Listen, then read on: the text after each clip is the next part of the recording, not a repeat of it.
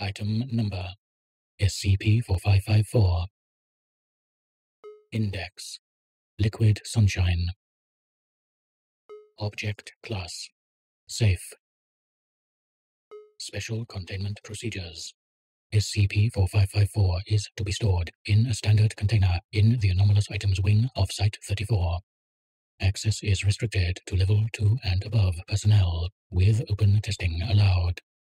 No more than 1 liter of SCP-4554-1 may be consumed per person per day. Testing is to take place during daylight hours in External Testing Zone 34-4554-A, which is a closed courtyard adjacent to Site-34. Description: SCP-4554 is an unbranded black automatic drip coffee machine that has been subjected to numerous modifications of various natures. These include: the filter basket has been replaced with complex quartz lens array, held together with struts formed of aluminium brass and electrum. The reservoir has been replaced with copper pipes, and is cooled to approximately -20 degrees Celsius by unknown means. The warming plate has been replaced with a granite plate. Removal resulted in no change in SCP-4554 effect. The boiler is non-functional, owing to greatly modified internal electronics. Effect unknown, but is necessary for creation of SCP-4554-1. List truncated for brevity. Upon powering and activation of SCP-4554, average light intensity directly above SCP-4554 will increase by approximately 50 lumens. After a period of exactly 500 seconds, the 1.5-liter carafe will begin to fill with a pale orange liquid designated SCP-4554-1. Attempts to determine the source of SCP-4554-1 within SCP-4554 have so far failed. Once the carafe is full, SCP-4554 will automatically deactivate, and SCP-4554-1 can be poured as a liquid into any suitable container. SCP-4554-1 will only manifest if SCP-4554 is directly exposed to sunlight. SCP-4554-1 emits constant low-level light, approximately 10 lumens, and behaves as a low-viscosity fluid.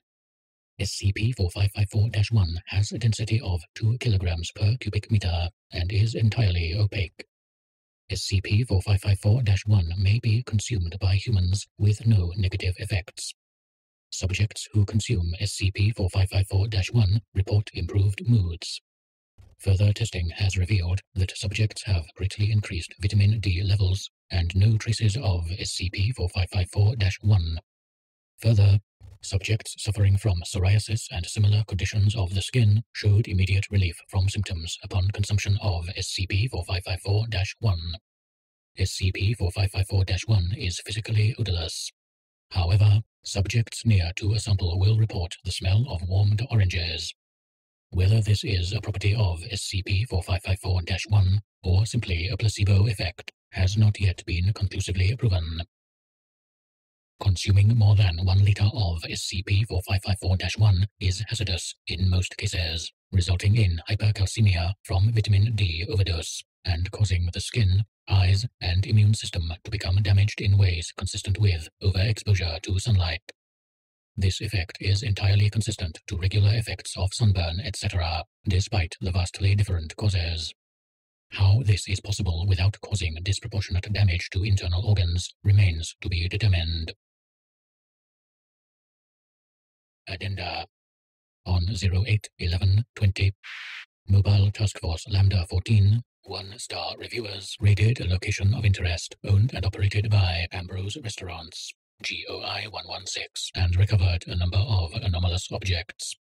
SCP-4554 was among the recovered items, as well as 14 liters of SCP-4554-1.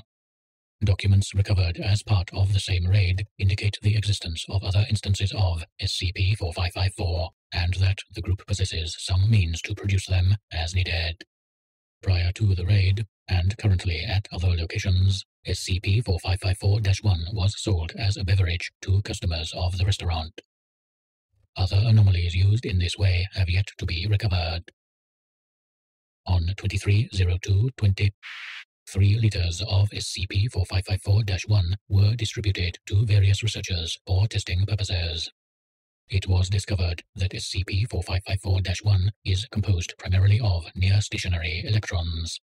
Under the view of a micro-camera, it was observed that these electrons periodically spontaneously convert to photons of wavelength 597 nanometers and move approximately 20 micrometers. Upon ingestion by laboratory mice, all electrons underwent this conversion process, and SCP-4554-1 dispersed. The coloration of the pseudoliquid is due to this process. However, there is currently no working theory for how this process is achieved.